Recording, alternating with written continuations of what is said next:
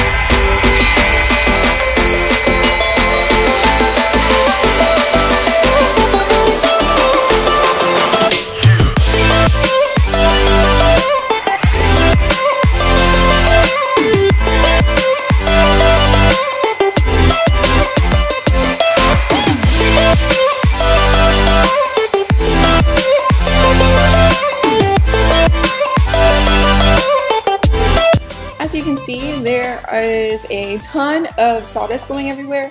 So what we did is we just ended up attaching the shop vac to our saw. That is an option for you. If not, then I definitely recommend wearing glasses as well as the mask. Alright, so I have this little Christmas towel. I don't really care about it. What I found is that using a rag instead of a paintbrush or a paint roller, then you get a more even coating on the wood. So here I have the Napa Line semi-transparent stain. Make sure to give it a good shake or stir. I don't know what's better, but whenever I go to Home Depot or something, they always shake. They have it in like a shaker thing. So I think shaking is okay. If you know better, then start if you know if that's better.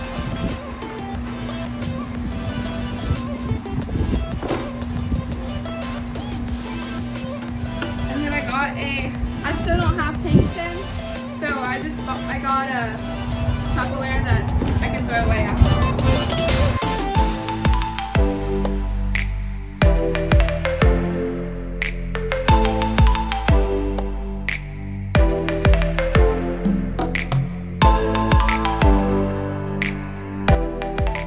I didn't spend any money on this project.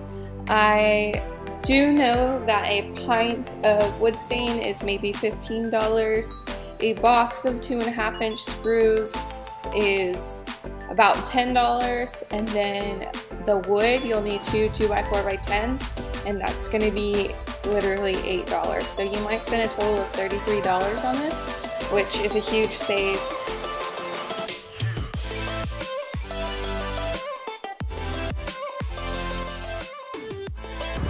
Guys, I'm back. My yard is super long, but I cut my hair myself. I have no idea what fashion is, so I don't know if this looks good or not, but we're gonna go with it.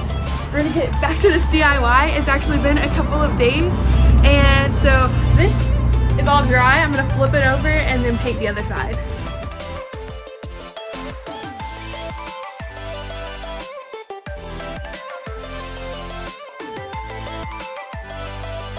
Like I said before, I am just using a random rag from the house. And what I found after doing the deck and the bench, the rag makes the paint or the stain come out a lot smoother. You don't have the brush strokes or the strokes from the roller.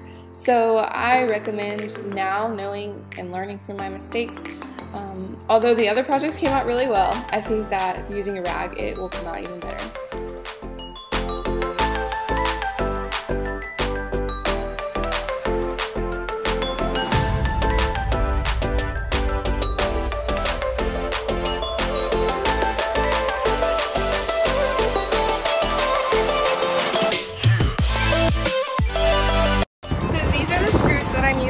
I've actually used these for all of my exterior DIYs thus far. They're 2.5 inches exterior decking screws.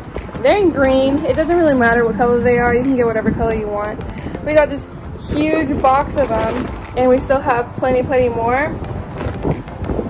They do have a T25 bit that you'll need for it. It comes with a bit. That bit was trashed.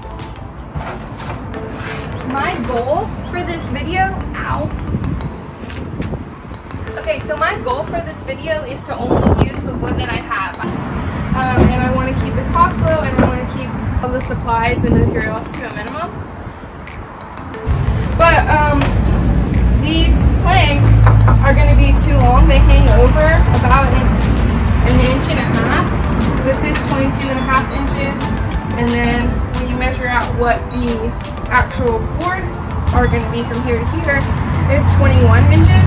So I'm actually going to get this all again, cut this an inch and a half shorter, and then for these, I'm going to cut them in half. That way I don't have to buy any more wood.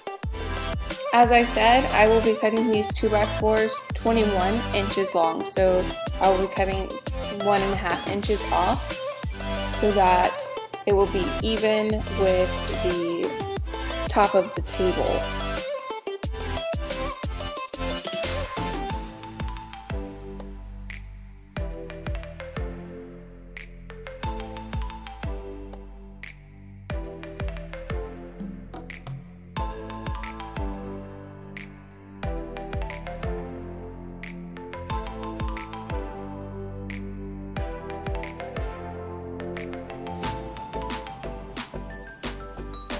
For the legs of the table, I will be cutting the 2x4s in half. So instead of 22.5 inch long legs, which was my original plan, to save money and time from going to the store, I'm cutting these in half, and they're going to be 11.25 inch long.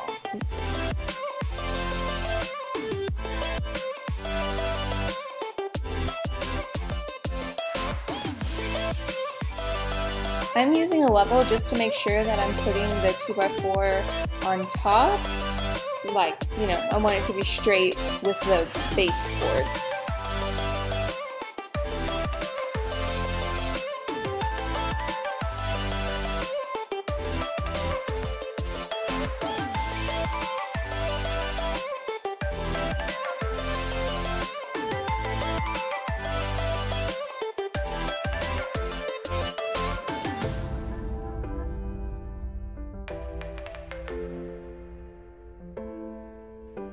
After I put the first board in, I just lined everything up next to it, making sure they're all even across the bottom.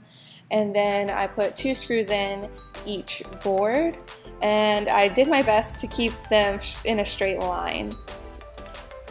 So you can see from this angle that there were a few places that needed touch-ups, and I just, you know, used the paint and covered up those spots that needed the touch-ups.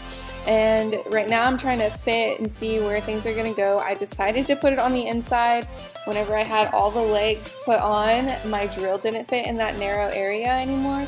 So I ended up undrilling everything, taking it all out, and then putting the legs on the outside of those supporting boards, and then it worked perfectly.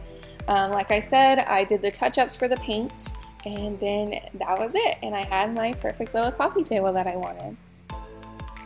If you guys enjoyed the video, be sure to hit the thumbs up button and don't forget to subscribe, and then I'll see you guys next Wednesday. Bye!